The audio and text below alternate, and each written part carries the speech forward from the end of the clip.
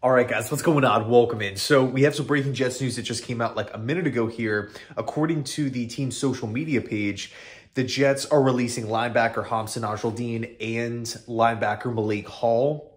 Now, obviously, Hamsah had experienced the neck injury in the Hall of Fame game, and it's unfortunate. I felt like with Nasrildeen, although he was a later round pick, I always viewed him back at Florida State as like a kind of a raw, versatile player that you can maybe mold him in.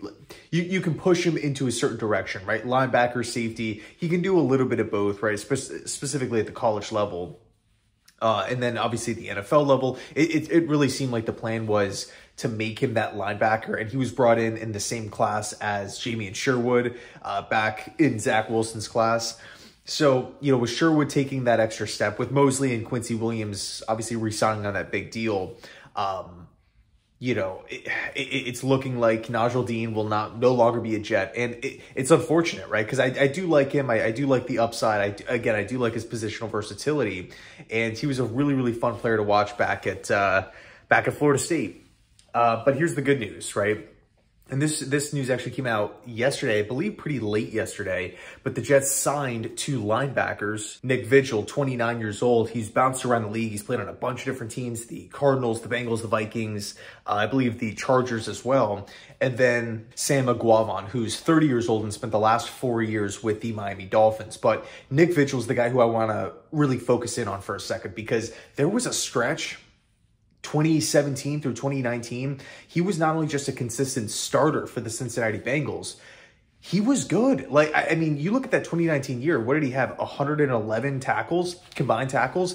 That's good. That is really good. I mean, if the Jets are bringing in, you know, again, 2019, we're a couple years removed from that, obviously, but we're getting a guy in the building who's played in multiple defenses. We're getting a guy who has some production. We're obviously signing him to a pretty, you know, relatively cheap contract here, I would assume. And on top of that, I feel good about, I definitely feel great about the 2 guys, CJ Mosley and Quincy Williams, and then Jamie and Sherwood. From everything that we've heard throughout training camp so far, and by the way, the Jets are actually getting ready to have another practice right now.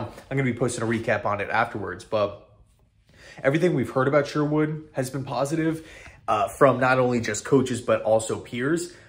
But I was really impressed with Sherwood in the Hall of Fame game. He was actually taking snaps at middle linebacker too. So I think, you know, I think the Jets are onto something here. Unfortunately, the Steelers went out and signed Quan Alexander. It is what it is. You know, I'm hoping, I'm wishing him well, right? I'm definitely going to be pulling for him. I wanted him back, you know, with the green and white. But hey, if Sherwood can play, if Sherwood is ready, that's the point of developmental late round picks, mid to late round picks.